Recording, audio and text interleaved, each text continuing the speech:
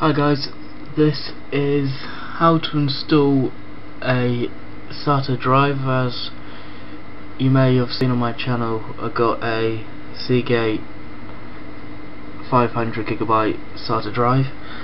I've been struggling for a couple of hours, 2 hours I think it is now, to get it running. So going on their website here, it tells me I need to go on something called computer management.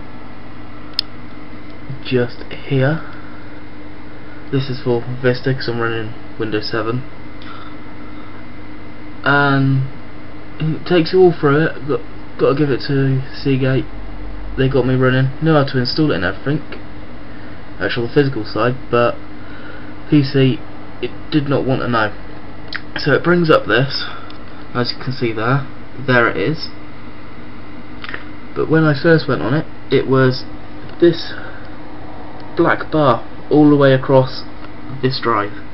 So you have to right click, and I imagine this is for any SATA drive, and you don't get any of these options.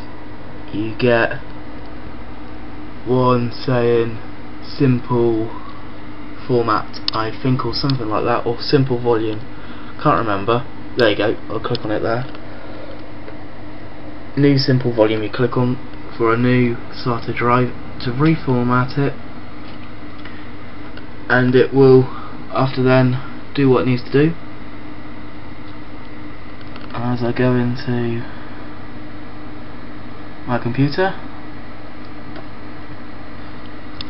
you can see new volume, and there it is, 500 gig.